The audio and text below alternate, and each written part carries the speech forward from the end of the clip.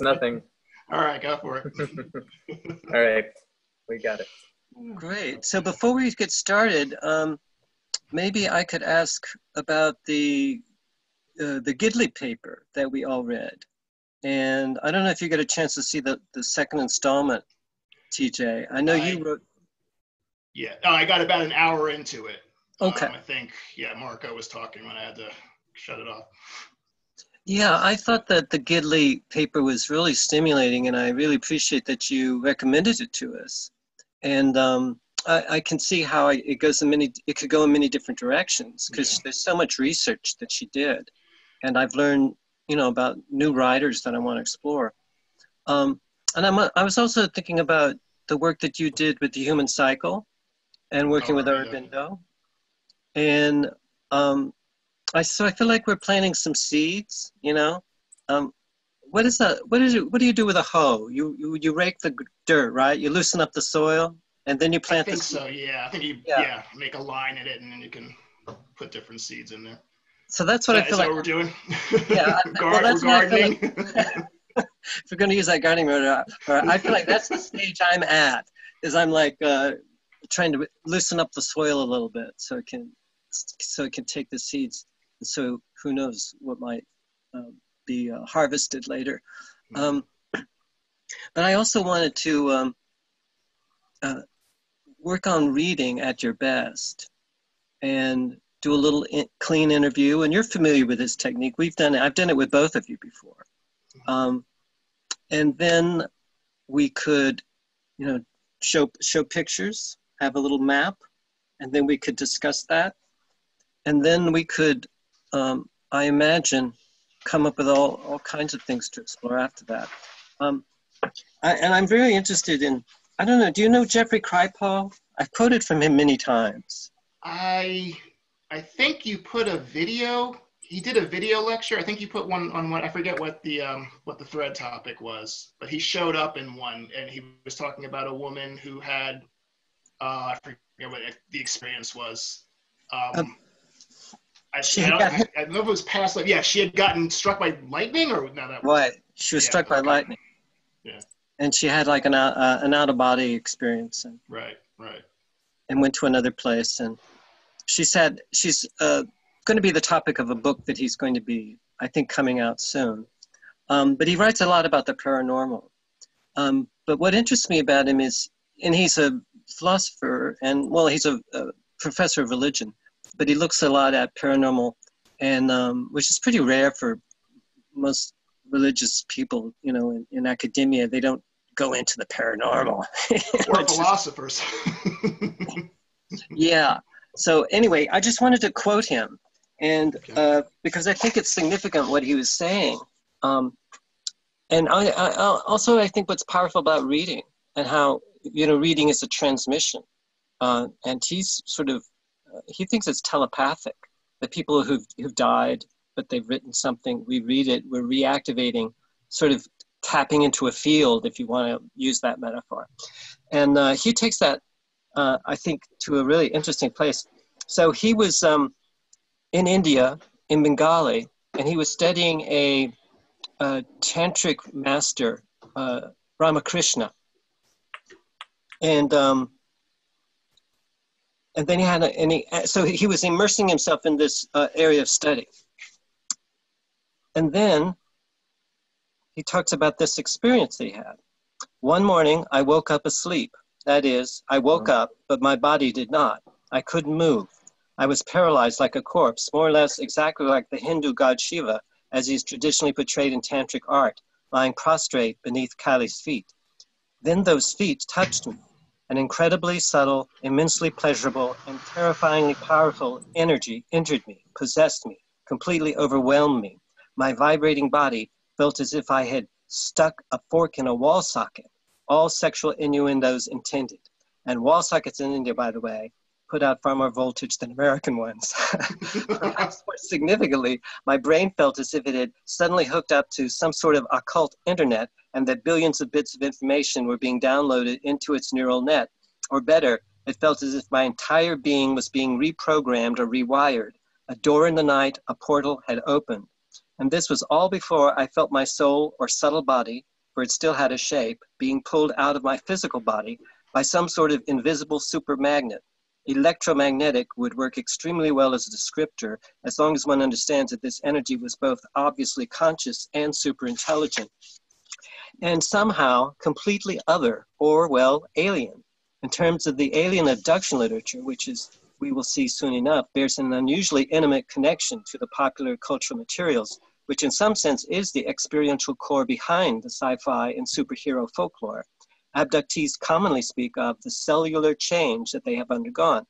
Before they are beamed through a wall or ceiling, Star Trek style, it is as if an intense energy is separating every cell or even every molecule of their bodies.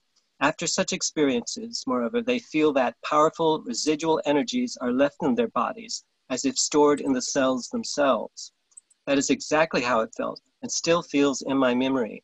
It is almost as if some kind of direct, right-brained, mind-to-mind transmission took place, as if those residual plasmic energies were encoded with ideas or structures that could not be languaged, but could be stored and later intuited and consciously shaped in the mirror of other resonant or echoing authors until they could appear, now through the prism of the left brain's words, as my books.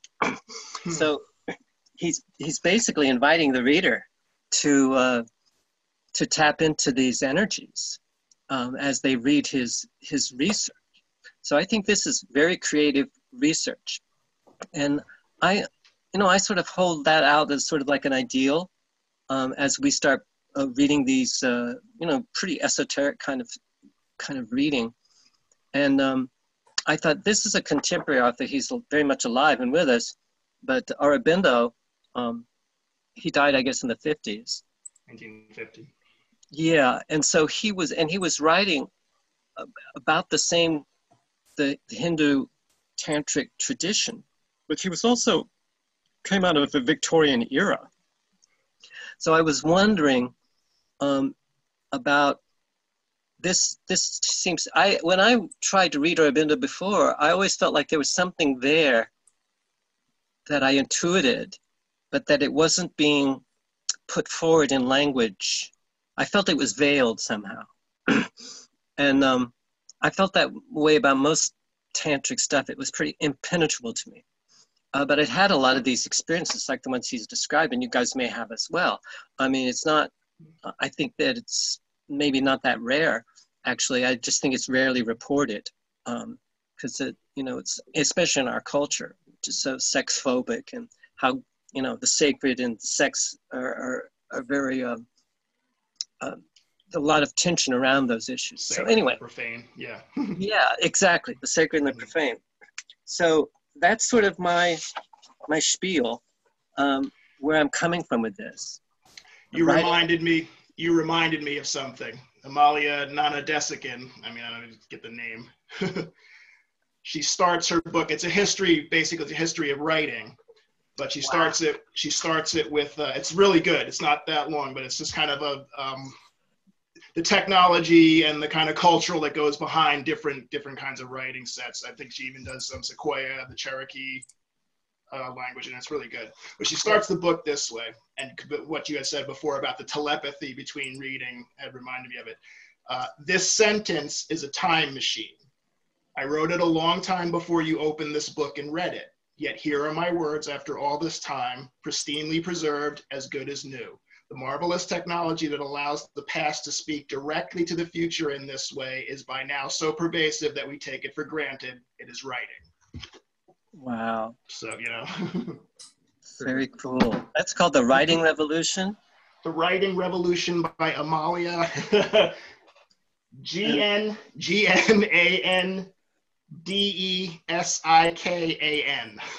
Wow. Nanadesikan, I believe. Wow.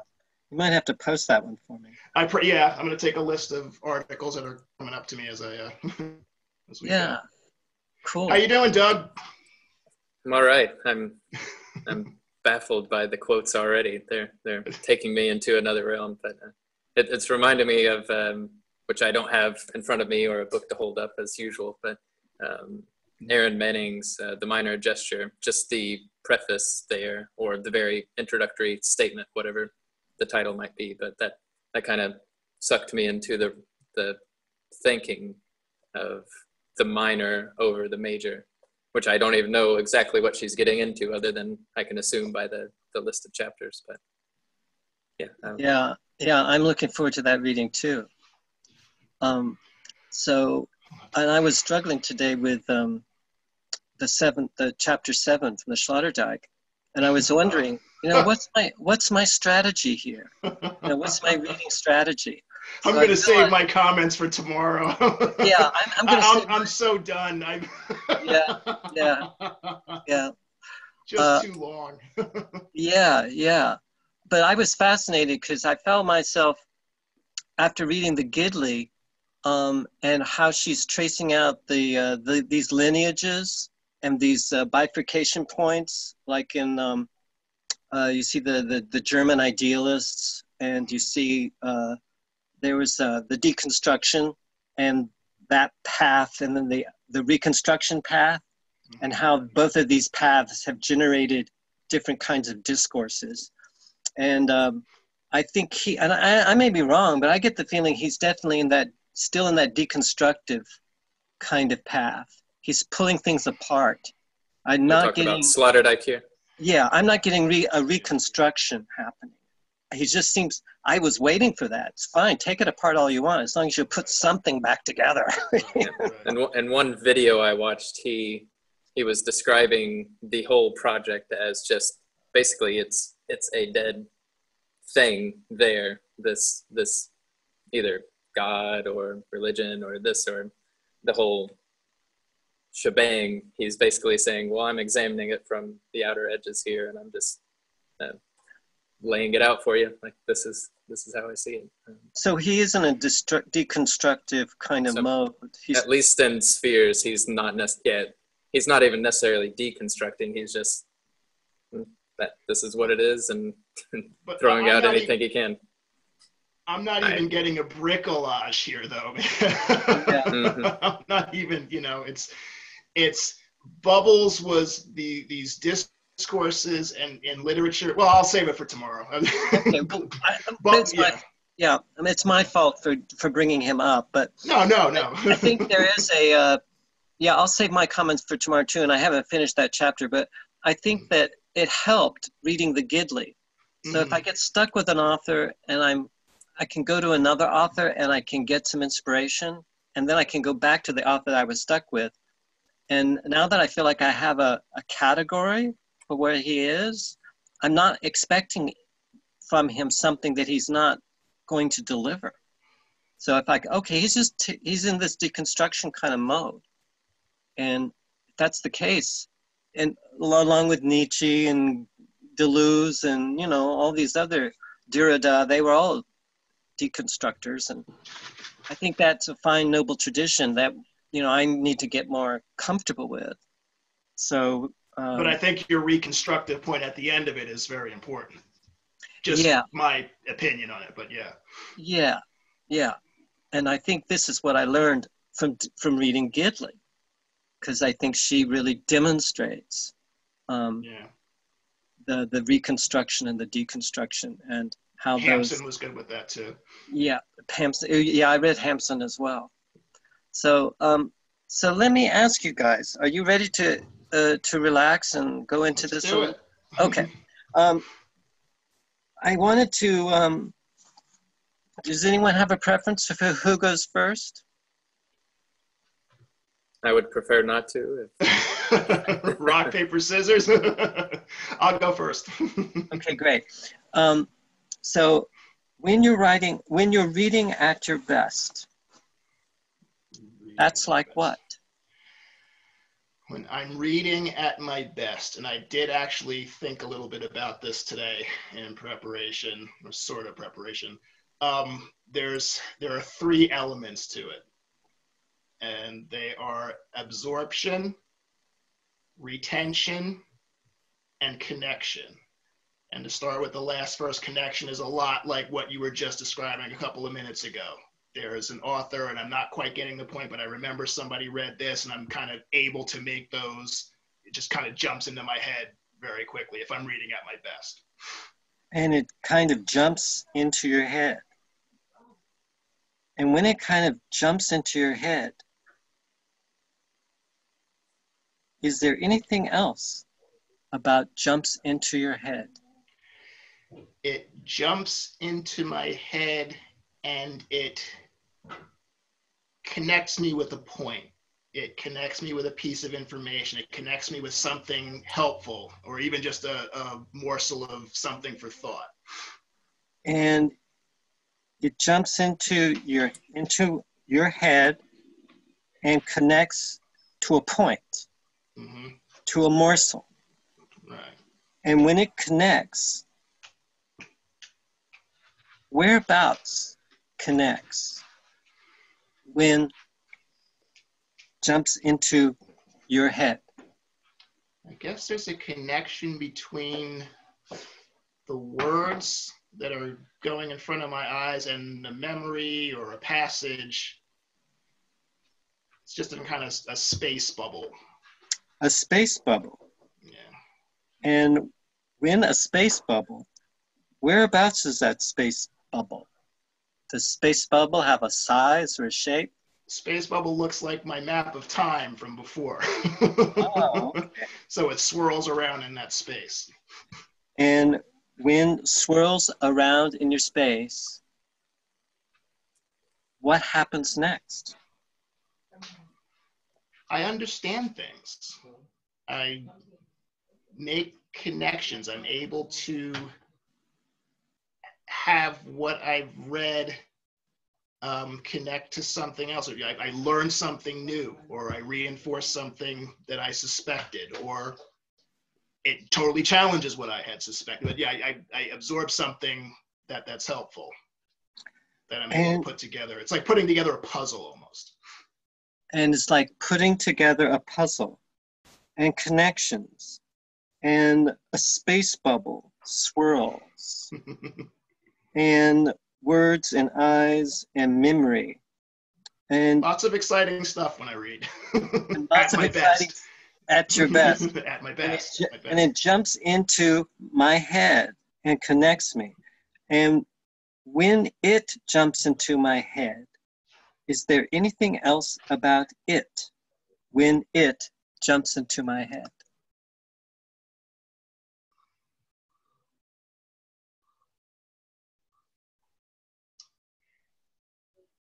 It can be a lot of things.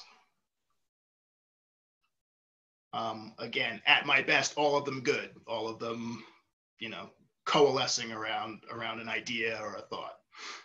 It can be a lot of things. Yeah, so it can take a lot of shapes. It can, go in a lot of directions. And when it in shapes, what kind of shapes? Radiating circles. Ah. Inward and outward, again going back to the bubble space in a way. But sometimes it's a line. Sometimes it's a straight mental line. So and radiating circles, and inside and outside. Okay. And mental lines. Yeah. Again, multi-directional. And multi-directional. And with all of that, what happens to retention? The useful pieces of information, the useful swirls, the useful lines, the useful somehow, and I don't know if I can exactly explain how, but again, the absorption, the connection, and the retention are all connected, for lack of a better word. And I come away from the book or the article or whatever with a sense of having added to what's going on, but having added to it in a way that helps make sense of it and opens up further avenues at the same time. Great. Can we pause? We can pause, because I don't know how I'm going to draw a picture of all that, but I'll try. Yeah. That's just something that makes sense to you, okay? And while you're doing that, I'll work with Doug. Great. Thank you. Doug, and when you're reading at your best, that's like what?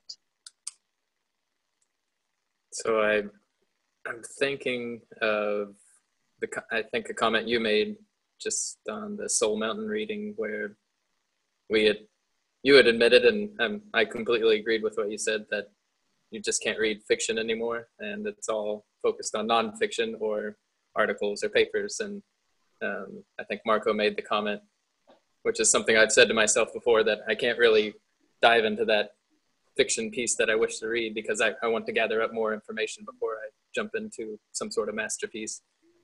So for me, when I'm reading at my best, there is this total, I think TJ just used the word absorption. So it's similar to flow, that idea of flow. So when reading, I'm not necessarily tuned out. I need a certain space, typically alone, typically set it up in some fashion with maybe a little bit of coffee beforehand or a centering. Of course, that isn't always going to happen with every reading, but at my best, that there will be this focus, this absorption into the material. And this focus, and you made a gesture right around your head, and this focus, and coffee, and centering, and alone, and flow, and total absorption, and flow. And when flow, whereabouts flow?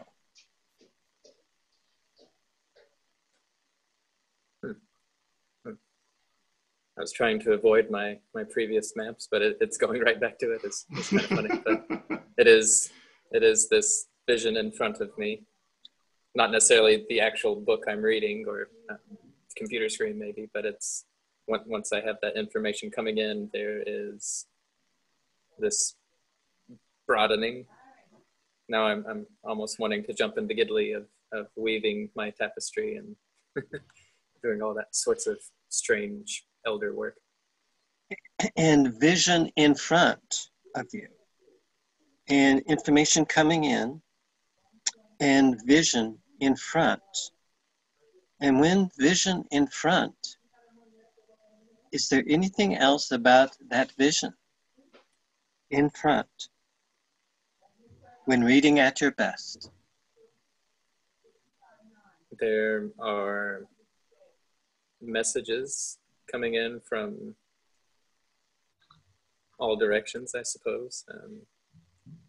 So yeah, again, there's the past memories kind of coming up into that front tapestry area in which the only metaphor I can think of is, there's this constant weaving and reweaving, and maybe an operator kind of taking the old time operator taking the various knobs and switching, and except instead of connecting to a different person, it's my own mental model connecting various points. And if it's at my best, it's going to be connecting in such a way that is hopefully going to be wired in my memory so I can easily recall. And wired in your memory, and an old time operator. And is there anything else about that operator? When an old time operator? That it's slow going. It's not necessarily switching very quickly, though it is possible. But at my best, it would be a slower process. And it's slow going. And an old time operator, and the past memory. Is there anything else about that past memory?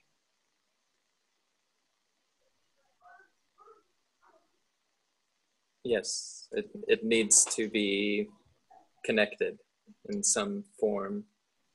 Simply,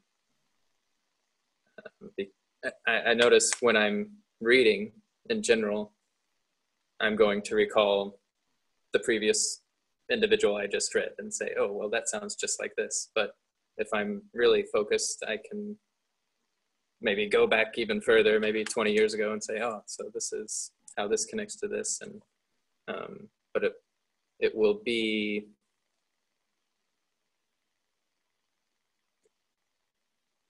the past memories will be, yeah, they'll be infused, I suppose. And the past memories will be infused? Did I hear you right? Yes, that's what I said. And then what happens? Oh, let me ask, is there a relationship between past memory needs to be connected and old time operator slow going? So as we've noticed with our slow language, our slow processing, our slow time thought processes, we've, for me, that's going to be like actually examining the past with the present.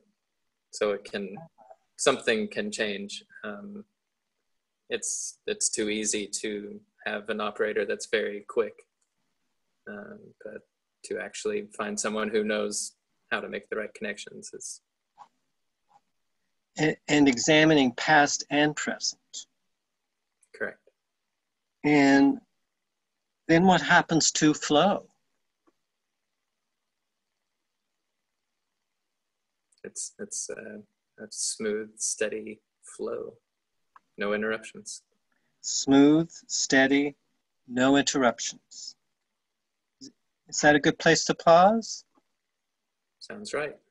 Thank you. So if you do a sketch or a map that makes sense to you, I can go back to TJ. Can you show us your drawing? No, the light's not good. Oh, okay. Okay. Is that making? A little bit further back. Yeah. Can you still make it Okay. out? Okay. Yeah, I can see the whole thing now. Okay. So I have my bubble space. I have the book I happen to be reading at the time on top with a large arrow going into the bubble space. And as you see in the bubble space, like I said, I'm not completely in control of this process, but I know connections are being made within the bubble space, or all the books that have been read, hence the writing on the pages, all the ideas that are being sparked. And then the arrow leading out of the bubble space into all these books with no lettering on them are the books that I know that I have yet to read. Okay. But And the absorption is good. The retention of all these ideas is good. And the connections being made is kind of how I'm trying to illustrate that. And as you notice oh, go ahead. No, go ahead. Sorry. Yeah. And you notice the books look kind of like the old kids, how they draw birds, right? Oh, yeah. It's all the flying around. It's all. And the birds are flying around, or the books are flying around. Books are flying around, like birds. And there's the bubble space, mm-hmm. and the ideas, and the sparks, and the arrow, and the book. That's the book that you're reading currently. Right, the big one is the one that's being read currently, and whatever that happens to be. And the books outside of the bubble. Is there anything else about those books? Are those the ones that are like birds? They're all like birds, but these are the ones that have to be kind of netted and brought into the bubble space. I haven't read them yet. Oh, I see. So there's an arrow going into the bubble, and there's an arrow going out of the bubble. Because some of these ideas and sparks are read, and there's an author that I really need to pick up, or there's an article that I've, so those are the things that have yet to be captured. Okay. In the space. So what are you most drawn to? I'm most intimidated by the number of books that are on the outside compared to the ones that are in. Okay. Thank you. And maybe when we finish, you guys could post these. Yeah, I'll try to. Could scan them and post them. That would be cool. Let me ask you, what environment supports you when reading at your best? Quiet. Quiet. And as a husband and father, I noticed the absence of quiet. I used to read a lot faster years ago. Good trade-off, I have to say, but you know, I definitely, if I can get that day when there's nothing going on, I don't have to go anywhere, and I can hit the library for a morning, that's when I can sit and focus. And what environment prevents you from reading at your best? Oh, just a lot of other stuff going on. And what kind of behaviors or activities allow you to read at your best? In those, when there's a lot of stuff going on? When you're at your best. When I'm at my best? No. Yeah, what behaviors or activities are you a space, an organized space, you know, notebooks over here, the book I have in front, other things that I might be referencing, you know, just kind of within arm's reach. And a preparation for absorption. Preparation for absorption. And books arranged, you said, in your space? Yeah, kind of like if I'm gonna have a pile or something like that, but it'll be to a side or something, and I'll know which ones I'm looking for. And what skills or abilities allow you to read at your best? A certain amount of openness to what I'm reading, whether or not I agree with it right away. A willingness to let an author convince me, or at least, you know, state a case or present something. And I notice I'm using a lot of mental structure terms, but I think that's correct for this, or at least for me. It is a mental structure exercise, and it is a kind of information arranging and gathering. And openness and willingness and a mental structure? Yeah. It's not a magical thing. It's not a mythical. At least when it's nonfiction, which is the majority of the stuff I read. And what is important when reading at your best?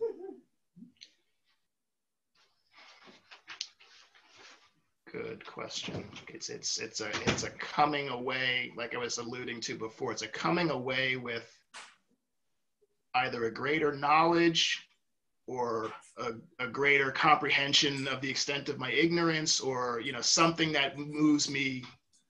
You know, I put effort into the book and I've gotten something out of it, and I think that's. And you put something into the book and you got something out of it, and something moves you, and coming away with greater knowledge. Yeah. And when coming away with greater knowledge and something moves you, who are you when reading at your best? I'm that kid TJ that we talked about at one of the other threads, who's gotten to sit at someone's feet and hear a story, hear wisdom from a life that I might never lead or might not have any other contact with, but just to be able to, you know, get that. And then it's something I can take back into my world and space, and it's an expanded perspective on something. And that kid TJ. And how old is that kid TJ? That kid TJ is every age from 9 to 50. And when that kid TJ, anywhere from 9 to 50,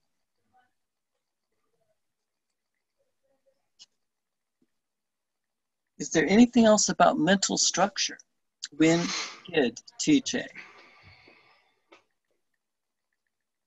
Hmm. Good one, good one. Because TJ the Child wasn't quite there yet. Good one. Good one. Yeah, okay, I guess there's still a little bit of magic in there. A little bit of magic. Just a little bit. The point in the center. A little bit of magic, a point in bit the of, center. Yeah, that little bit of a point. Yeah, I mean, again, nonfiction, again, absorbing information and building perspective is a kind of mental structure thing. But I guess I do it all for a more magical reason, then, don't I? For that more magical reason. And when Kid TJ and that magical, and when all of that and the mental structure, what is your relationship to others when reading at your best? More patient, more and I hate that willing to listen is tolerance, like from a high and mighty position. I tolerate just more ability to step in and empathize and truly listen. I think that's you know what I mean. It's a cut above tolerance. It's, it's reaching in and, reaching in. Yeah. And more than tolerance. Yeah. Is that a good place to pause? Sounds good to me. Is there anything else? No, let's see what else comes out of. Okay. Thank you very much. Thank you. So I'm gonna do the same thing with you, Doug.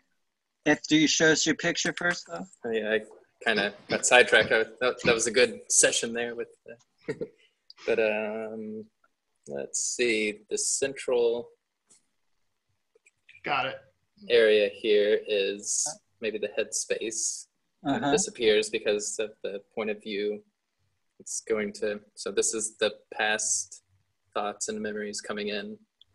As mentioned, the tapestry kind of goes around the entire space, but the focus tends to be the visual, what I see, especially when reading.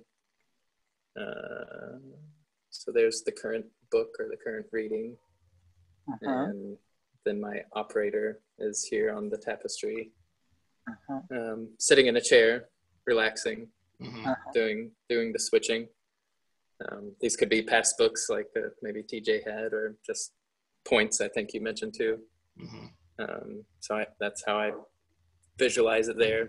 They're on the tapestry, and instead of maybe putting in whatever that connector would be in the old days, it would be maybe a thread and a needle. So kind of weaving in there. So it's pretty simple drawing. Maybe I'll add more a little bit later there. Cool. Sorry. Cool. And what are you most drawn to? Just the fact that the tapestry showed up once again. That was unexpected. I came here unprepared, without any image in my mind. So for that to reappear is pretty interesting. Yeah. Okay. Is that a good time to pause? That's fine with me. Okay. So what is the environment? You already spoke about this a little bit, but what is the environment that supports you reading at your best?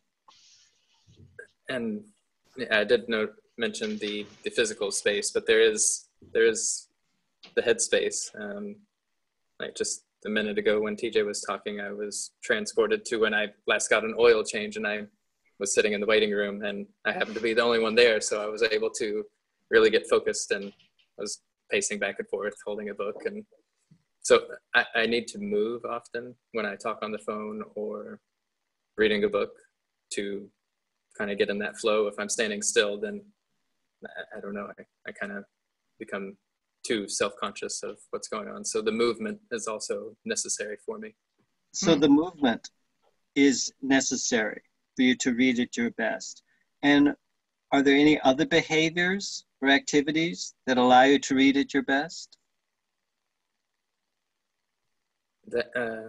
yeah, the pacing, being alone, I'm able to do things that I would normally not do when others are around if I'm reading. So I might, I don't know, get excited and run or something. I don't know. But Pacing and feeling alone. So just getting involved with the reading. And getting involved in the reading. And what skills or abilities allow you to read at your best? Definitely an education of the language of the or the level. I tend to be, not that having a bachelor's degree is all that bad, but to tap into some of these authors that we're reading now, there is needs to be an understanding of the language being used, and that's where Kid Doug might step in and say, well, this isn't even in the dictionary here, so I don't know what to do. But. And Kid Doug steps in. And when Kid Doug steps in, what's important? So I've mentioned on the forum that I really enjoy listening and watching you all in action, just so I can pick up 10 new authors within 5 minutes or whatever it might be. But could you repeat it again? Yeah. When Kid Doug enjoys listening, is there anything else that's important to you? So if we were to transpose this into reading, yeah, it's the same process. I think TJ may have just said it, the same idea there of being guided along, kind of listening to a story, just getting sucked into the reading. And guided along and listening to story and enjoy listening and transpose. And when enjoy listening and guided along, who are you when reading at your best? I'm a kid that doesn't have to fidget any longer. I'm able to just be focused on the words, be focused on the material. And I'm not too concerned of moving around and being distracted, I suppose. And not fidgeting around and focused on the material. And when focused, what is your relationship to others?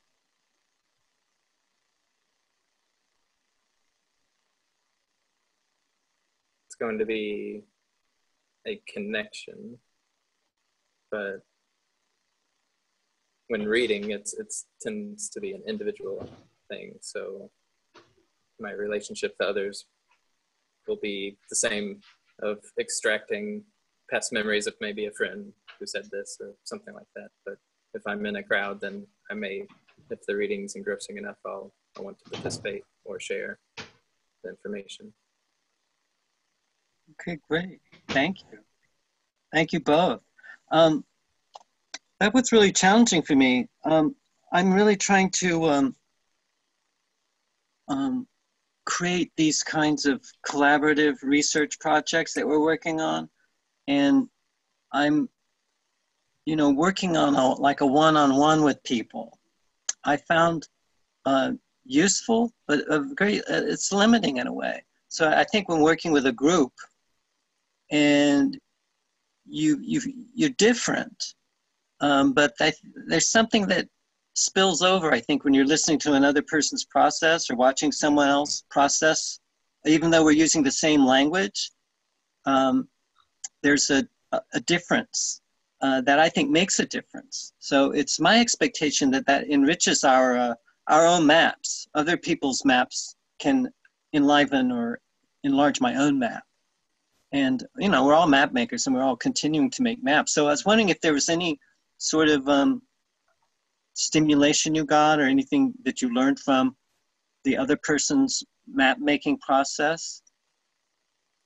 I know I intentionally resonance or whatever. You know, I'm searching for words here, but I intentionally did not listen to TJ other than the first 3 words that he said about maybe absorption, retention, and connection, or I can't remember the 3 words, but clearly I still soaked in quite a bit what he said, because it was almost identical to the process, or maybe reading in general is the same process and we all use similar or related terms.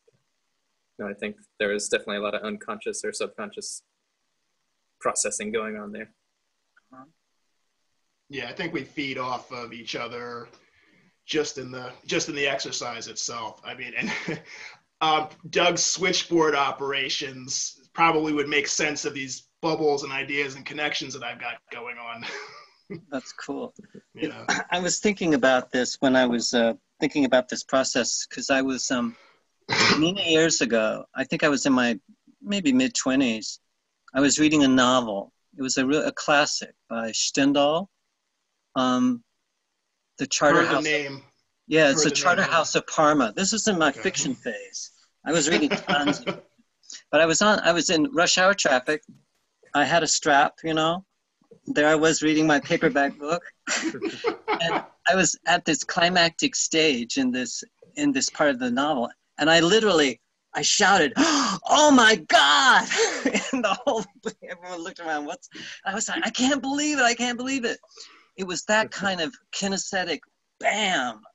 And it thrilled me. And then many years later, I guess maybe 10 years later, I was reading a writer. She was a very accomplished novelist herself, and she was talking about the reading experience. And she said one day she was reading The Charter House of Parma by Stendhal, and she had a moment of total euphoria when the parts of the novel started to come together, and she screamed, "Oh my God!" And she ran around the block before she returned back to her couch and finished it. And So I we thought, know wow. Stendhal has a gift. So I'm not the only one, you know. but it gave me that feeling of you know, like this invisible community of readers, you know, and overlaps, and there must be something different and something similar, that, you know, these classics, you know, have a power to them because simply so many people have read them over and over again. So they accumulate. They're like attractors in our culture. And I think that it's true in every field, poetry or nonfiction or history, or certainly philosophy. You can just feel when you're reading philosophy, how many people have read Plato. You know, how many people have suffered with Sloterdijk and feel the Not presence. many. Yeah, and or when you're reading someone who's really clear, like Gidley, or I find Aurobindo, even though he's extremely sort of esoteric. But he's direct. I know where he's coming from. Yeah. You know, these are well-constructed, thought-out sentences, and every sentence flows into a paragraph, and the paragraph flows into a chapter. Other things of his I've read. I've not read Life Divine, or the one that you studied, but I've read other things by him. And yeah, that was my only concern, was at least with the proposed reading list you guys might have read, that it was a little top-heavy, and I think the only issue with Aurobindo is kind of getting into his rhythm, because he does have a page-long paragraph before jumping to the next idea. And yeah, I call that Thomas Jefferson writing style. yeah. You know. I'm just interested because I think both of you guys, and I think that our whole group, are comparativists. It just seems to be our natural, what we like to do is contrast and compare. And I think we're doing comparative philosophy, really. And I think the fiction, I think, has a slightly different sort of feel to it. But I think I was curious because, TJ, you were reading, I tried to find it on a quote so I could quote you back, but I couldn't find it. But I remember you were reading several things. I think it was Human Cycle, and you were reading Ingold, and you were reading maybe it was Sloterdijk and it was somebody else, and you said you had an epiphany. You remember writing that? Oh, that was a while ago. Yeah. Actually, accidentally printed that out for some reason. Resonance. Important. Do you have it there? I couldn't find it. It'll take me a minute, but yeah, keep talking. If you find the quote, I'd love to you quote it. But I'm just really curious about. I get the feeling you're talking about a mental structure, and that it's that reading is cognitive, that mental structure, in that. But there was an element of the magical and the TJ kids, and so it's. So I'm just very curious about that epiphany, and how often do you have these epiphanies? I brought more visual aids. Now I don't know if you can read. How far? I can read. Oh yeah, I can read. Archaic, magical, mythical, mental, vital, emotional. This is Aurobindo. Right. I put it's on the top. So this is a chart, and over there it's Merlin Donald. Yes. You were reading the Merlin other one you Donald. mentioned there. Yeah. So this is they're not exactly matched up, of course, because each of these authors is describing slightly different things. But all of them, why I was drawn to all three authors, these are not. They're all interconnected. You don't lose one as you move on to. You don't really move on to the next stage, of course, in Gebser, but you end up with integral, but after you've accumulated all the rest. Merlin Donald, he calls them stages of mind, but he's also very keen to point out that you still have access to all of these when you go to the next stage. Right. And Aurobindo's levels of awareness, you have levels, they're all here at all times, but one is predominant, and as you move forward in historical time, you have this kind of thing going on. And what struck me in the epiphany was how you could tie it together with more visual aids. Wow. That is gorgeous. That's amazing. Is there anything else about that? So you have this is TJ's not at all pretentious theory of culture, because it's not TJ. It's not TJ's theory. It's an encapsulation. This is what I think I mentioned it in the email too. So this starts off with Gebser's structures, but Gebser uses the triangle for his mental structure, which I think is his point about rationality was made, but I'm going for a more dimensional expansion with this. So yeah, here's your magical point. Here's your mythical circle. I think your mental structure is the sphere. It adds another dimension to the circle, turns it from flat to round. And it starts off with perspectival, but I think right now, culturally, we're still working on a multi-perspectival understanding of things. I don't think it's a-perspectival yet, but I think we kind of have to put all these multi-directional things in the sphere first, and then you get this kind of cloudy torus, which incorporates and comprehends the whole there. And the cloudy torus, drowning in these thought lines. and the cloudy torus. Yeah, and the torus. Yeah, is there anything else about that cloudy torus? Because the torus comprehends it all, but it kind of emanates from it and flows back into its center. It's a kind of self-sustaining thing. So I called the torus culture, but it's not culture like, we fight these culture wars, these days, because culture is, this is my set of values versus your set of values, because we're not thinking of culture in terms of the whole process, historical time, as well as different spaces in which things happen. And you get, the whole process. Once you've integrated the entire process, then you can really speak of culture on that planetary level that Gidley was talking about. I've borrowed Gebser's point and I've called it experience, which is because it's life as you live it. And Gebser would call the magical point pre-perspectival because you don't really have a perspective on it. You're in the middle of it going through it. I call the, what would be Gebser's mythical circle, the narrative, which explores and tries to explain.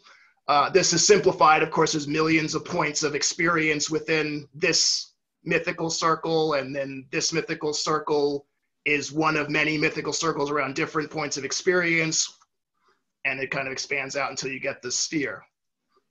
History, which is the sphere. History locates the narratives and the experiences within the narratives.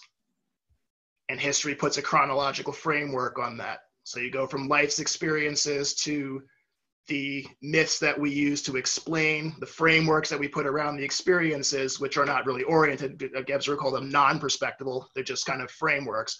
But then the perspectival comes in with the chronological framework, the putting the narratives in space-time and locating them.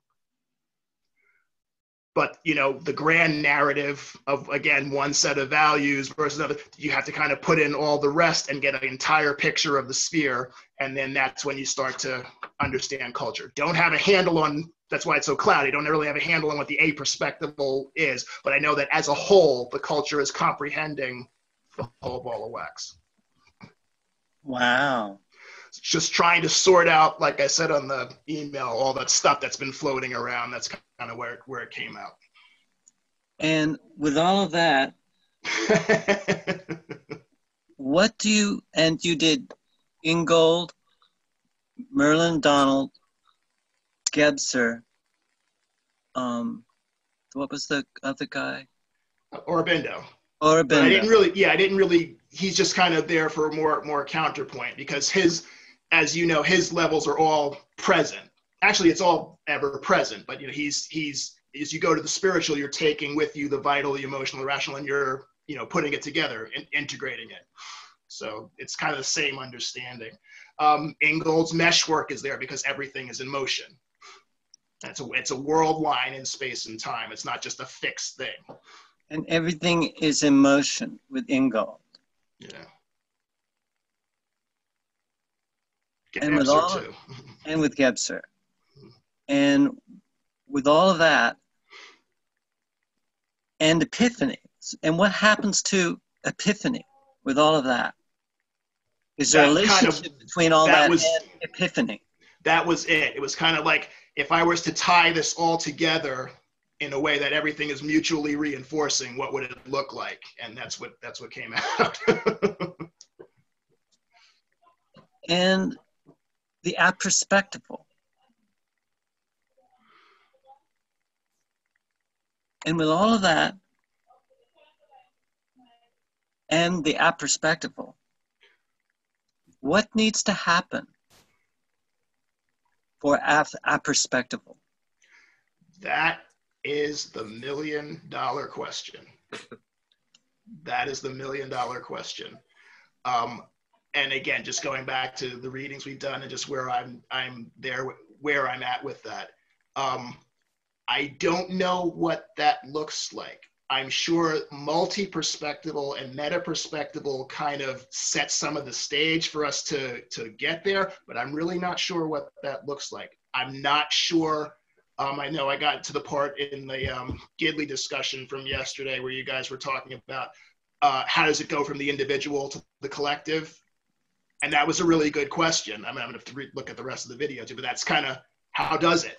How do we truly get an integral structure of consciousness that informs the culture, that informs the art, that informs the politics, informs the economics, like we've seen happen in history with the magical, mythical, and mental, but we haven't really seen it yet. Gebser's pointed out things that can kind of lead us down that road, but what does that really look like when it's functioning? And that's a great question. Right.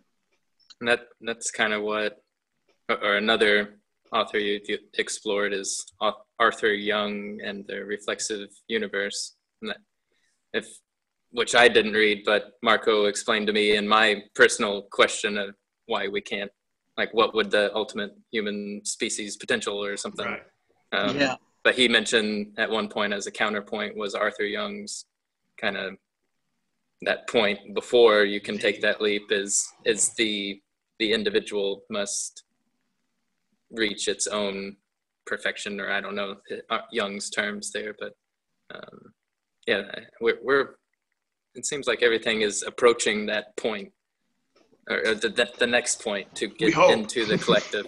Yeah. Yeah, we hope, I suppose.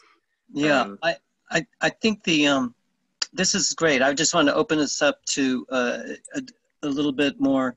Well, it's a little after 9 o'clock, so we have a few more minutes if you want to tie this up, because I think the apperspectival is artful with a capital A. My friend Bonita Roy made that statement, and I quoted her because I think we prize the cognitive and all these maps, and we have many maps.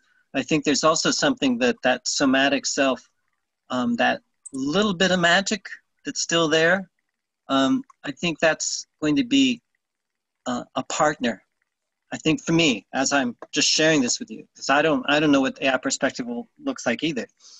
But you're right. I think it's going to be certainly more art than science. Yeah, I think so. I think art, I think science has dominated us.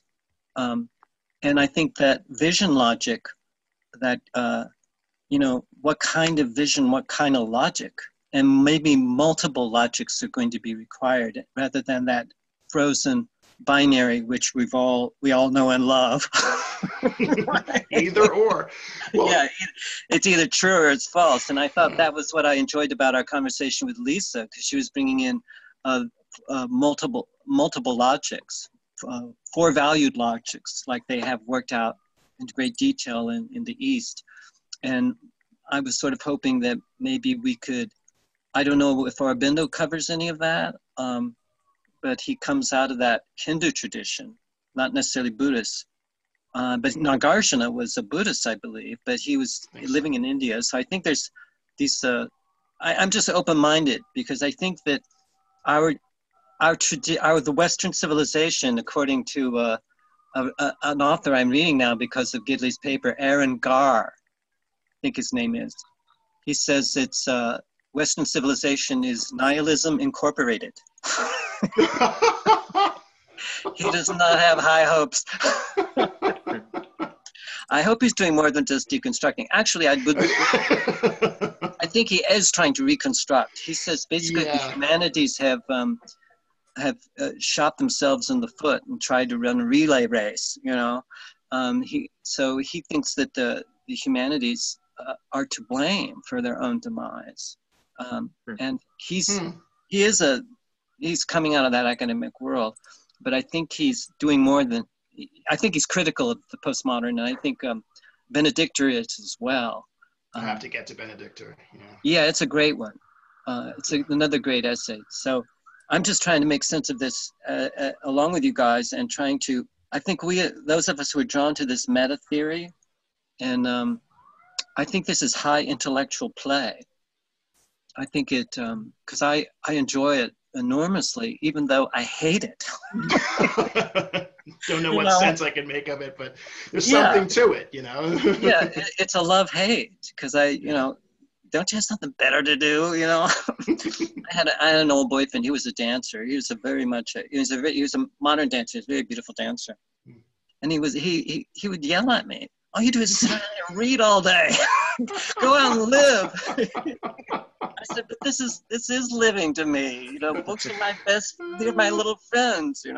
I gotta say, once I realized that my wife's instincts, not that she's in the magical structure, but her instincts are there, instant connections, not this kind of sequential Vulcan logic that I've got to wrap around. And once I stopped having those kinds of power struggle arguments with her, her relationship has been, I have to thank Gebser. Right. Well, I think we're often drawn to or attracted to people who complement us, or who have skills or abilities that we don't have, that we, stimulate. Because I've had a lot of I've been drawn to dancers, even though I don't dance. Don't ask me. I'm definitely like to sit and watch. You know, I'm definitely the observer when it comes to dancing. I have a dance trauma, so here I am, like drawn to dancers. Some of my best friends are dancers. It's weird. So, but you know, readers. I like. I do like to be around readers and writers, but I think it's an odd group. You know, I think our writers group, Doug, it's really very interesting. And actually, I feel like my desired outcome, I feel like I've gotten it, which was to create a community of people who were into transformation. You know, to co-create a community who's interested in transformation. And I always was looking for that Goldilocks zone, you know, where it's not too difficult, but it's not too easy. And I was always getting involved in groups that, this is too easy for me, or it's like way too hard. So I feel like I found that zone that I think is just right. And that's pretty rare. I mean, I'm really pleased that I believe this is coming together thanks to Marco's vision and his sharing his skills, and each of us have our own skill set, and we all have similar but different interests, and I think that we can complement one another's efforts. I think we have a real chance. I can't read everything. My book at my apartment is full of books I haven't read, and now I have to resist going out and buying some more. So I think there is a kind of insanity in this. I think it's a healthy insanity. You can have worse drugs of choice. Trust me. Absolutely, absolutely. But that it's a drug. It has drug-like effects for sure. It creates all kinds of endorphins, I'm sure, when you're reading at your best. But it also gives us a chance at that transdisciplinary approach. Right. You know, if we can scatter and collect and then come back and, you know, connect. Absolutely. That's the biggest part too, is we're not pigeonholed in any certain sense. I can bring up Sam Harris. It's not like the integral crowd where, even though it is integral, it tends to focus on just some sort of model or AQAL. It's overproduced in a certain sense. The maps have too many key items you have to focus on there, and our ragtag group here really. I get nervous when there's not enough chaos. Yeah. Well, I stir up trouble as much as I can. I get really grumpy sometimes. You've been doing good at kind of voicing what you feel, which has been actually pretty productive. So we don't spend 5 or 10 minutes just saying, what do you want to do? Yeah, well, I feel. What do you want to do? Yeah. Well, I feel pressure. I feel, I think there's we're up against it, and I want to make the best of it. You know, we got everything to win. You know, so I think this is inspirational, and I'm really very appreciative that you guys took time to hang out together and do a little spin-off, because I know that you haven't been able to join us on the cafes, TJ, although you've been an influence. You've influenced quite a bit. That's what's going on, and your comments are very appreciated. You have a kind of meta perspective that you offer, because and I think that's helpful to have someone who wasn't there, but they can make comments about it, make summaries. That's very helpful for those of us who are in there. And, you know, like for me, it's like performance mode, and I like to review it. I find myself, that self-reflexive capacity starts to kick in when I view the video afterwards. And I think that's that slow mind and that fast mind. You know, that fast mind is very intuitive and just going with the flow. And but then that self-reflexive part of us can kick in and feed that back. I believe we can really use this technology with, you know, we can finesse it, and I think make some useful contributions, you know, so that we could move towards that perspective or whatever, that post-formal, or that or re-educate ourselves. I think this is the key here. Is it's not, no one's going to do this no one's going to do it for us. Right. We're going to sort of have to re-educate ourselves. And it's keeping ideas floating. It's keeping ideas in there and floating. And like I said, I forget what the thread that was, but just anything to make that kind of positive push. Maybe it's a pipe dream, but you lose nothing by arguing for it. That's right. That's right. And I think these modeling exercises definitely enlarge my capacity to hold different perspectives. And I really appreciate you guys sharing with me because I think it creates a sort of intimate zone that you know each other at a much deeper level when you know their map. When you've shown that map, it brings together the cognitive and the visual and the auditory and the language and the nonverbals. So I feel that's where we can feel those rhythms, that are unique to each of us. And I'm hoping that I can continue to bring these kinds of map making exercises to the group, maybe like small informal like this. So I feel like that enlarges my map making a great deal. So what our subgroup is what Eastern time zone? Magicians. I made that up. I made that up. We can change it to whatever you want. That's our subgroup in our time zone, though.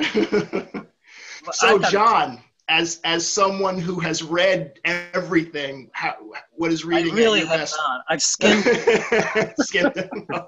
What does reading at your best look like for you? That's a really good question. To me, it's really.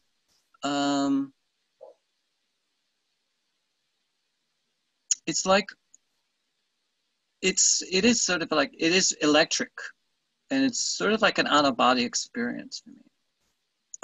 I feel like when I'm reading at my best, I'm going into another world.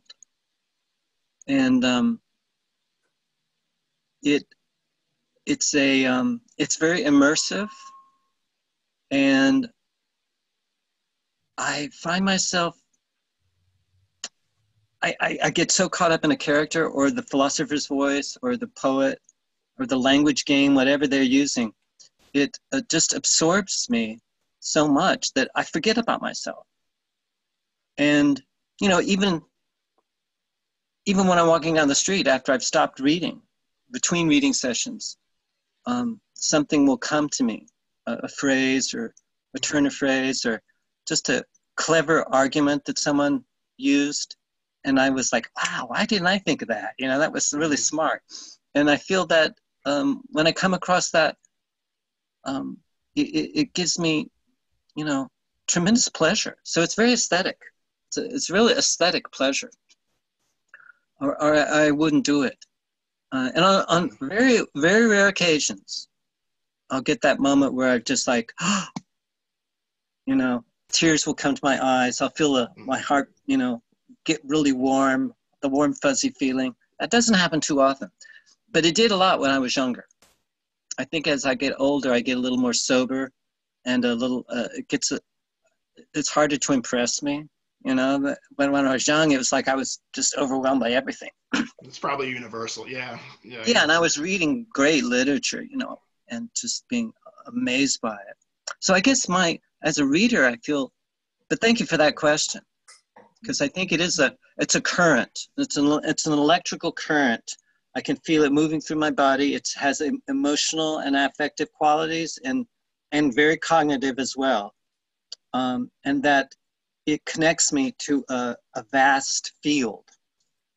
And I'm not lonely. Sometimes I'm in a group of people, a crowd of people, and I found myself, not finding anyone I connect with. And I wonder, why didn't I just stay home with a good book? I mean, it's a delight when I meet somebody who loves to read. Then I go, oh, well, what you reading? So that's a good opener for me. But I'm finding that harder and harder. I'll go into someone's house and I'm like, they have a huge entertainment center, all kinds of gadgets flashing. But it's like, where are your books? People don't have any. It scares me.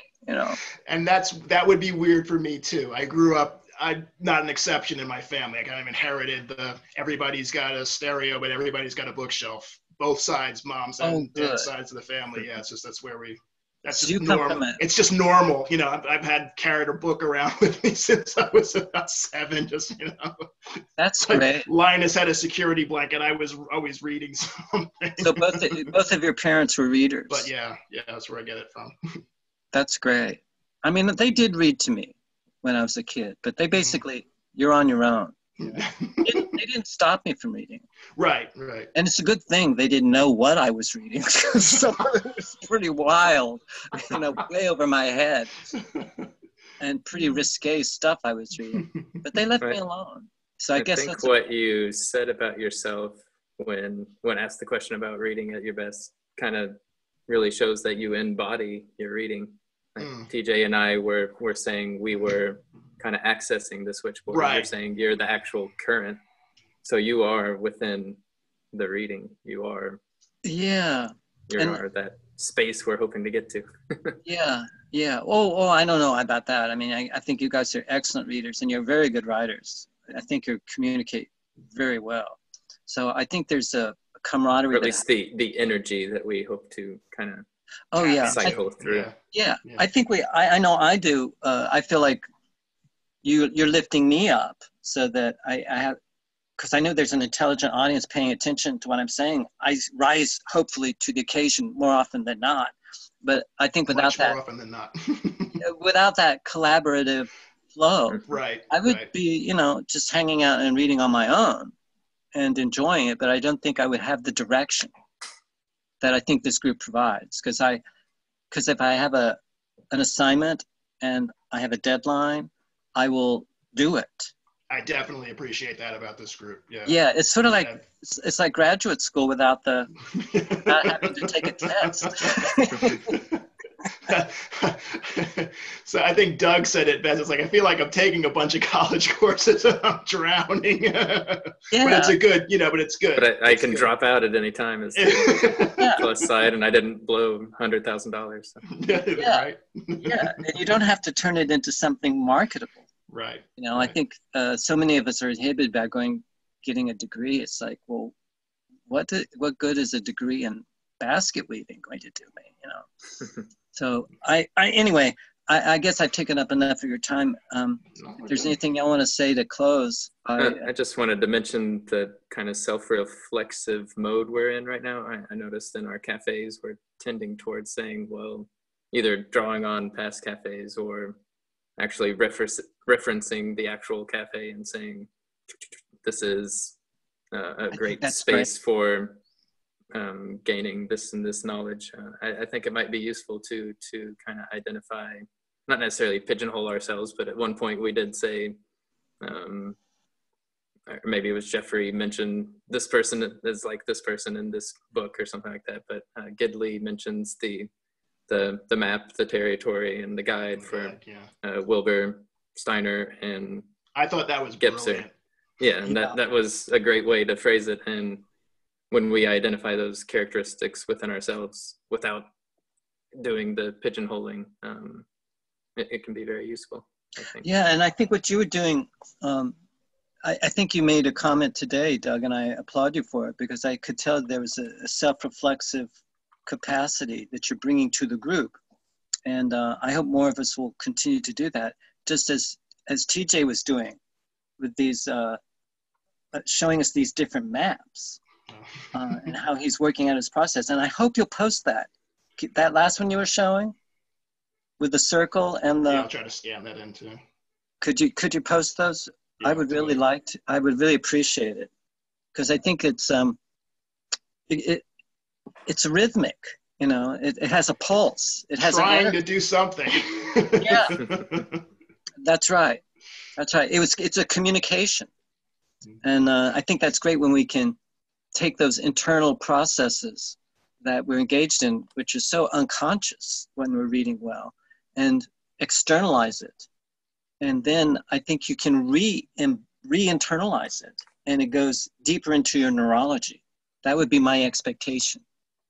And that's why I think that the value of this kind of playing around, because this is play, you know, drawing pictures and playing these language games and sort of teasing apart stuff with this clean language.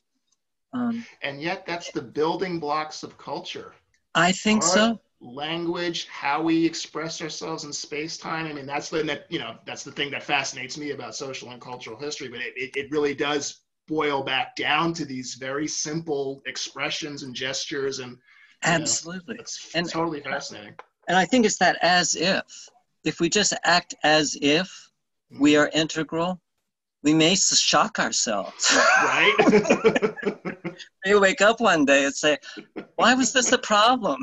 It's almost like we need to do that, because if you try to plan it, we're going to screw it up and go straight to deficient mode, right? Exactly. Exactly. And I think there's something our friend Marco said, if we just, maybe an integral person doesn't need that word, integral. Right. And I think that's an interesting kind of thing, because it's sort of a placeholder, aperspectival, integral, post-formal. I think we can describe these attributes and qualities of this new capacity that's starting to emerge. And for me, it's sort of like an as-if frame. I'm just sort of taking each author and just trying it on, like a costume. And then I'll take it off and put on another costume, act that one out. So I think this is very creative. I'm so grateful that you guys hung out and shared your reading selves, best reading selves with us. And I'm looking forward to the video. It's going to be good. One last question, John. Sure. Desert Island, Shakespeare or Euripides, and you have to pick one. Oh, man. I never was in a Euripides play, but I think Medea is one of the most powerful plays I've ever seen. I saw it when I was very young. I saw a very old English actress playing it, Dame Judith Anderson. That's not the video you shared. No, that was another actress. Very accomplished. Yeah. Zoe Caldwell. Yeah. But the nurse in that is Judith Anderson. She was once a leading lady who played Medea, and I saw her when I was a kid. But I think that was one of the pivotal moments when I was a kid, because I went, wow, she was so powerful. I said, I want to do that. I want to get on stage and be that way. Yeah. And but I did Shakespeare, a lot of Shakespeare, and it's just, it becomes a part of you. I'm so grateful. It's such a training, because I immersed myself for years in that. And it supports me. But I also think it programs you. It programs you to deal with life in a certain way. Okay. So when the grief and the sorrows and the slings and arrows of outrageous fortune. You go, oh yeah, that's what Hamlet was talking about. So that is a hard one. What about you? Who are you going to take to that desert island? Yeah, I would have to take Shakespeare, only because there's so much. Yeah, I mean, King Lear and Hamlet. I truly would miss Medea, though. Yeah. Truly. And the Trojan women. Yeah. And Sophocles, too. The Greeks are... listen, yeah. The Greeks are awesome. So thank you, gentlemen. Is there any closing statement, Doug? Did you want to say? No, I'd have to take an extra person to interpret Shakespeare if I was on the island. So, no, I haven't read much. I need to dive into that. That surprises me. He seems very, very versatile. There wasn't much of that going on when I was younger, so and I'm still young, so there's always time. I just had a question as to which we can discuss in the forum more, but do we want to continue this weekly, bi-weekly, monthly, or just see what happens? I know I personally will become somewhat busy, but I'll actually be off of work. You mean for this the Standard Time, Eastern Standard Time magicians here? Mm-hmm. Sure. Let's make the magic happen. I have the time. I know you guys are working, so I have a lot of leisure time right now. But let me know. I do know my schedule gets crazier and then settles down and gets crazier. So I don't know if I can commit to weekly, but this is a very good time to meet. So if we know it's coming up and I got a couple of weeks notice, that I can commit to that much of it. Yeah, I can do that on a monthly basis. along with whatever other readings we're doing, if it's comfortable. Mm-hmm. We can make it informal, but we could, because I know you can't come to the cafes too often, and it can be more spontaneous too, even not mm-hmm. necessarily let's do it monthly, just okay, we've been reading as something comes up or something really strikes us. Yeah, oh, absolutely. Or you have an epiphany and you just have to share it. I think this would be a good opportunity, to cultivate reading at our best, writing at our best, intuiting at our best, modeling ourselves. Mm-hmm. I think this, and for me, it's modeling. Just keep modeling. Well, thank you, John. Thank you, John. Yeah. Thank you, guys. So see you guys tomorrow, right? Yes. So right. Off to the library tomorrow with Sloterdijk. Looking forward to it. Yeah. We'll make the best of it. Okay. And Doug, you're gonna try to upload this, or you're gonna ask Marco how to do that? He'll have to do the uploading, but I can maybe, if you are all right, I can email thread we have, I can transpose to a page and then put the video there for all to see if you two are okay with that. That would be great. Yeah, sounds good. And if you guys could post your drawings, that would be fabulous. Yeah, that'll work on. Looking forward to seeing it. Perfect. Great. Have a good night. You guys have a good night. Good night.